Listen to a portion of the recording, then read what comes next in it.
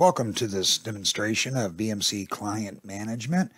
I will be using version 20.08. This is the latest release. My name is Steve Gibbs. I'm a Senior Systems Consultant with Rightstar Systems. And in this demonstration, we're going to cover the following use case scenarios. One is the customer needs to install Notepad++, doesn't currently have it installed.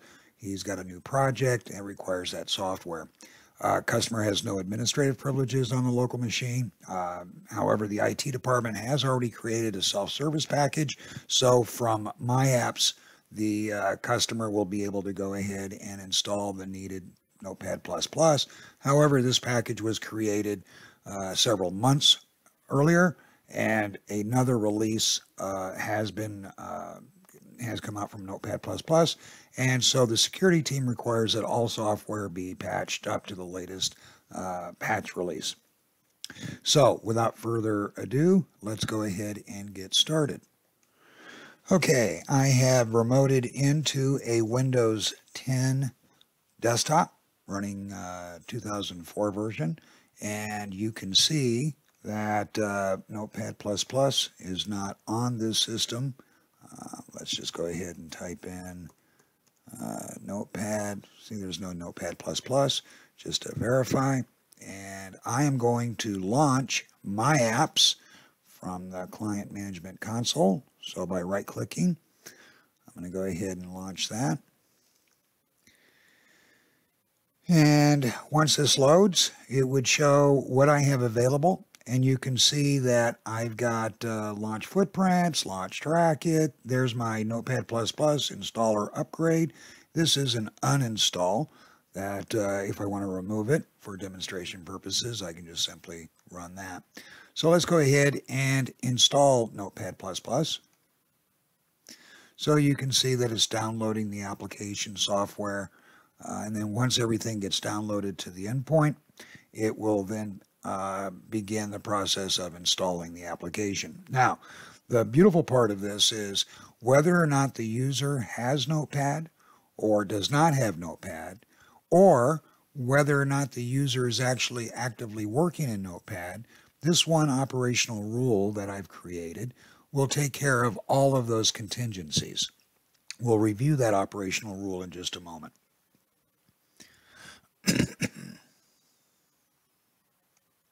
Okay, so now you can see that I popped up a little information window that says upgrading Notepad to the latest version. Please be patient. And it does have a logo of the company right here, which is configurable. You can see that in the My Apps, it does show that it's installing. It says you may now begin using Notepad++. Click OK. And so this will come back as showing installed. Let me come over here and actually see whether or not Notepad++ is actively installed. So let's go ahead and type in Notepad like we did before. And you can now see Notepad++ is installed on the application.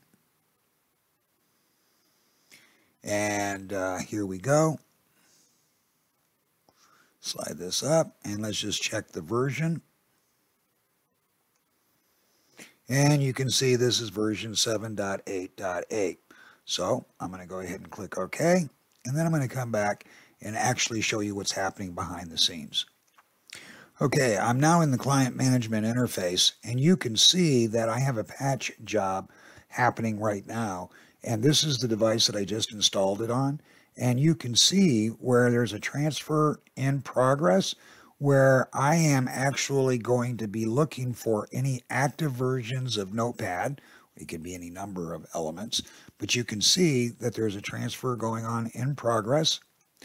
And here we go. The system is about to apply security updates.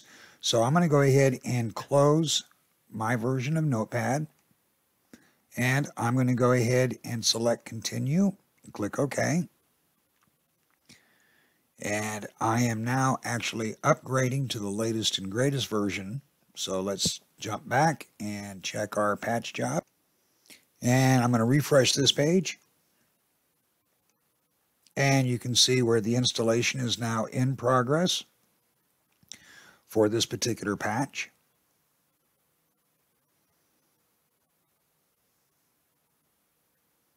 And if I refresh it again, it's still in progress. And I don't see any new information window. And checking my patch job again, see if it's done. Installation complete, reboot scheduled. So in this particular patch, what I did was I set my deployment options for this particular patch job to go ahead and force a reboot, even if one, see where I had left this unchecked. So it's going to, the patch management module is going to be suspended until that reboot actually occurs. So I'm going to go ahead and hit cancel on that, and I'm going to jump back to my remote session, and you can see a reboot is required. I do have the ability to cancel the reboot, so let's go ahead and hit cancel the reboot for now. All right, so you can see where Notepad++ has been installed. I have now been able to immediately patch after this scenario. Now, here's what we're going to do. We're going to come in here and we're going to actually run Notepad++.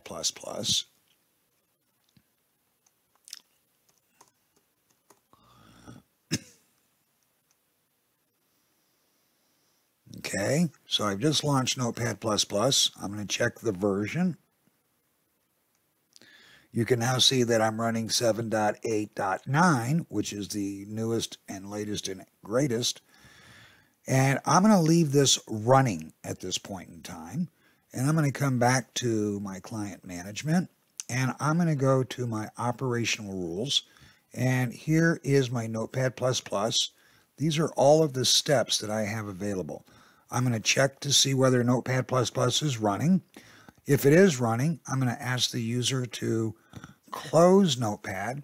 If he doesn't close Notepad, or she doesn't close Notepad, I'm going to close it for him. Then I'm going to uninstall whatever version of Notepad is running. I'm going to display that information dialog that we saw the first time where there was no Notepad. Then I'm going to install it again. I'm going to wait 13 seconds. And then I'm going to actually begin the installation. So this install package just puts the file, the installer package on the box. This is what will actually launch the installer. Then I'm going to update software inventory. Then I'm going to delete my application files. Once that's done, I'm going to close the dialog box. I'm going to say that, hey, it's been upgraded. So there you go. And then I've unchecked this box, which would allow me to go ahead and launch Notepad, let the user know that we're done. And then I'm going to analyze the patch installation or the patch situation again. So let's go ahead and republish this back out. So if I look at this, you can see where the user, me, went ahead and launched Notepad. But I'm going to go ahead and republish this to my app so that I can run it again. So I'm going to minimize this. Whoop. And I am going to come here and I am going to refresh this page.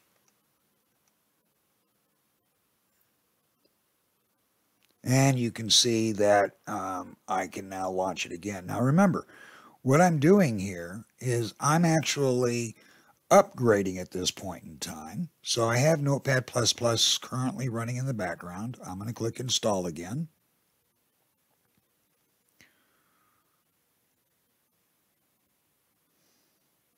And the process will begin all over, where I begin the download and the whole shoot and match starts all over. So let's just let that download.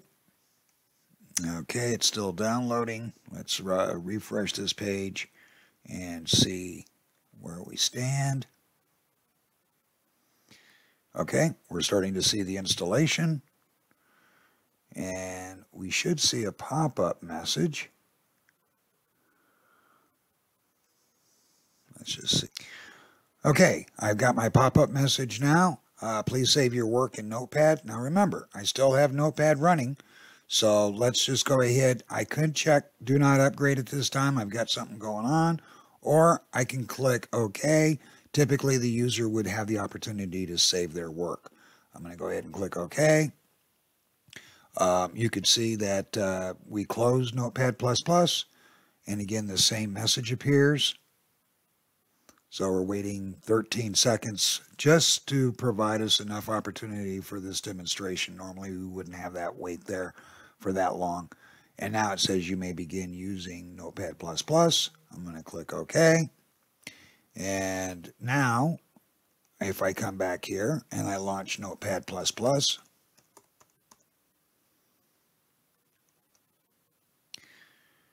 you should see the 7.8.8 version again. And there it is. So I was successful in removing it. So let's go back and take a look one more time at all of the different functionality that we have in that particular operational rule step. Okay, so we're back in the console, and let's go back and we can take a look at the actual logs. So I can pull this directly from the device and see exactly what we were able to do. But again, it gives us all full detailed information as to each and every process that we did along the way.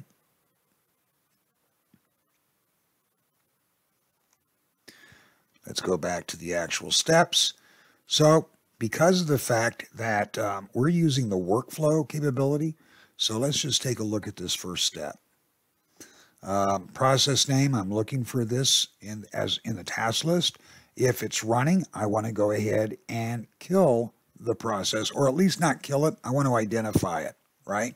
So in my workflow, I don't want to verify. So I set up these conditions, and I want to say if the step completes, continue with the next step. If it doesn't complete, I don't find that it's actually running, then I want to go to step 4. So what happens in step 4? Well, in step 2, I present a pop-up, I kill the process, and then in step 4, I actually do the uninstall. Well, yeah, I have this one set that if the uninstaller fails, I'm going to go ahead and continue with the next step anyway. So I don't want to stop. I don't want the rule to stop. I want it to continue. And then all of the other stuff happens. So this is how we can go ahead and set up additional capabilities within client management so that if you deploy software, we have the ability of patching it immediately. So therefore, no vulnerabilities will be exposed in your environment. We have the availability of installing software with one rule or uninstalling the previous version of software and then upgrading it to whatever the version is that you want. And in this way, you're not constantly required to go out there and keep your software packages up to date. It becomes problematic. The goal of client management is to reduce the amount of time that it takes to go ahead and provide for these upgrades. If we can use the combination of software deployment and patch management, we can reduce the amount of IT effort to keep the software packages current. So anyway, that does it for this demo. I hope you enjoyed it. Thank you very much for watching, and see you next time.